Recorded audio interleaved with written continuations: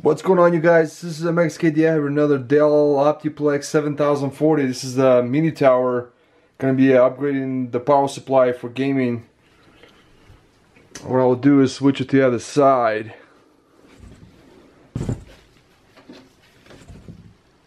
I'm gonna zoom out the camera. What I'll do is move the side cover panel, and you're gonna slide it to the left. And before you do that, you have to remove the front cover bezel. There's little clips gently on your finger like this. Lift them up.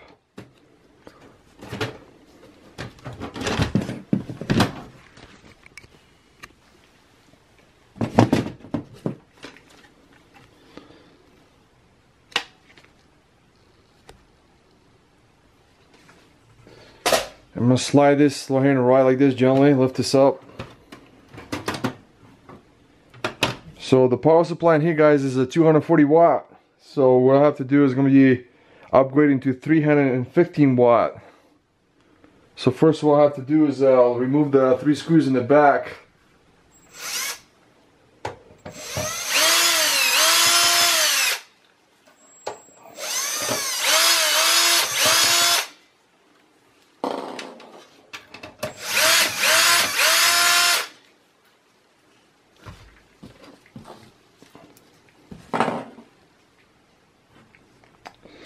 You're going to disconnect the CPU 4-pin for the power.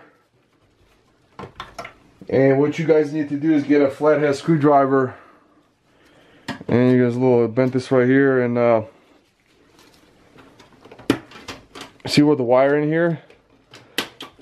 It's using the wire ties, and you have to unclip them to remove the CPU 4-pin power cable. And the 8-pin is right here in the corner. You have to remove right in the corner, and it's got a secure clip also. So you press on the secure clip before you remove it. Power supply should slide to the right, and there's another secure clip here in the bottom. You have to press on it, and power supply should slide to the right.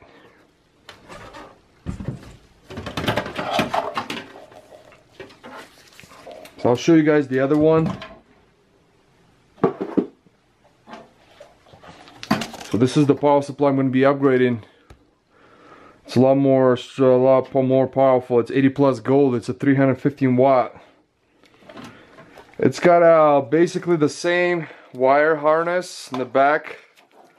For the 8-pin, it's the same, and same with the CPU power 4-pin. It's the same cable, but the 315 watt has 6-pin power for the VD card, so it's a lot better. You guys show you closer the power supply. You guys probably go online and get it. I'll put in my top comment description. You guys will see this power supply model. D315ES. You can buy them used online, they sell them. And I'm going to show you guys what you have to do is the way you're going to install it. First would be the hard part is I'm going to switch to the other side like this. And the only way you're going to install it is, I'm going to zoom in. It will be going like in the side like this. That's the only way.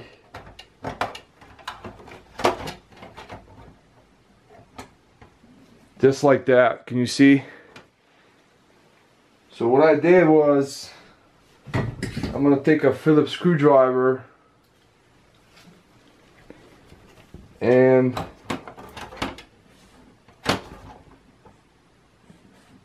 install one screw here that's already on it, and there's just in the corner,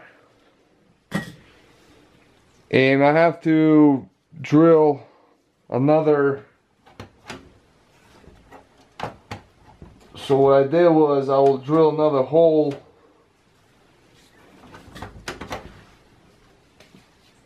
using a drill bit. Hold on, I'm just gonna unscrew this again. It's kind of hard. So what I have to do is you have to drill a hole, one here in the corner and one in the bottom,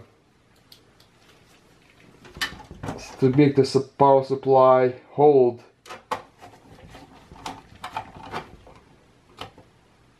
So this the two holes are on it. So one I'm going to drill in here in the bottom and one in the top.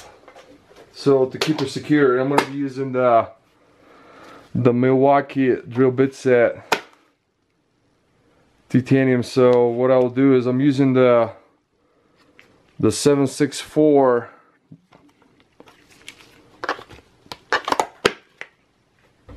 and I'll have to put the change this out quickly.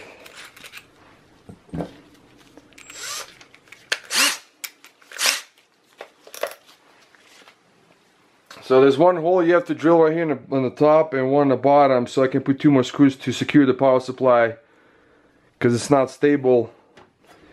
Because basically the connections in the back, it's not the same.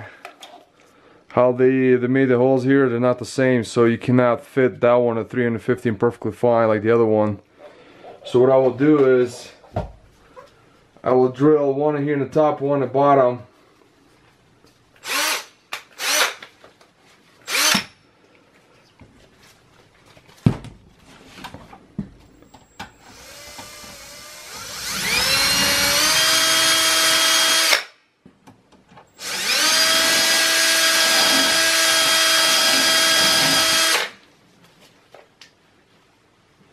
And what I will do is install the 2 more screws, one corner here.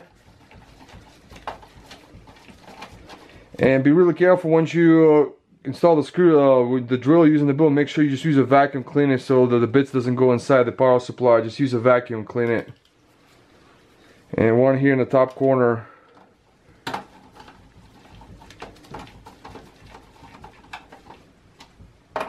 And it's going to have total 4 screws in the back, so it should be really, that's the best I could do. So that's how the only way you can install this power supply. That's good enough, so it should be hold pretty well. It's not going to move anywhere. So the hard part is done. Now I have to install back the CPU 4-pin for the power.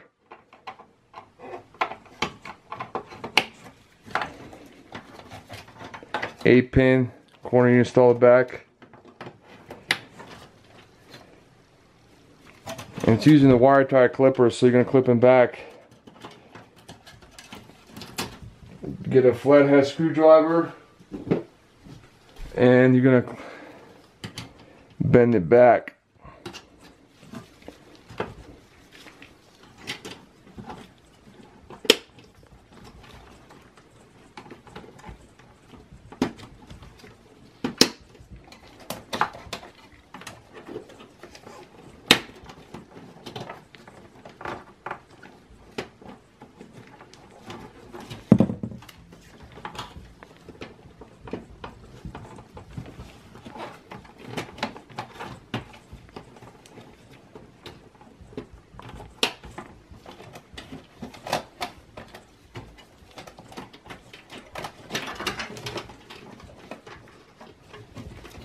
And it's got a 6-pin for the CPU power. If you have a video card, you can install, but if your video card is using 8-pin, then what you have to do is go buy a line from 6-pin to 8-pin for the video card.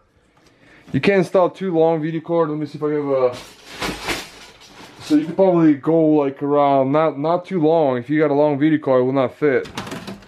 So it should be like probably GTX 1060 with a single fan will fit fine in here. Should be perfectly fine. But if your video card is using not a 6-pin but 8-pin, you can buy the cable line. They sell them perfectly fine. I'm gonna clip this back in here, the last wire.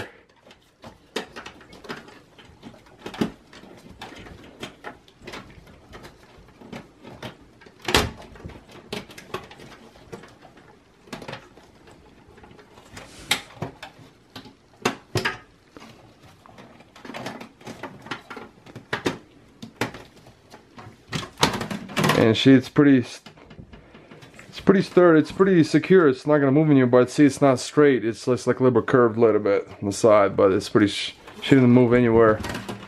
Close this up, now you install back the front cover bezel.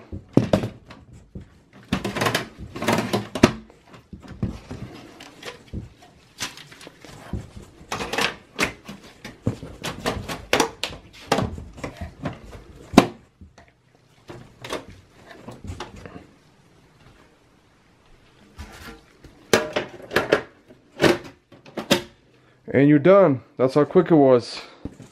Show you guys the last time the back side. See, it's a little bit curved, a little bit like to the side. But the best you can do is the 2 screws here in the bottom and 2 in the top. Should be perfectly fine. Should work perfectly for gaming via, just because 240 watts kind of small, but 315 will be a little more high efficiency power supply. See you guys, this will be another video. Thanks for watching. Bye.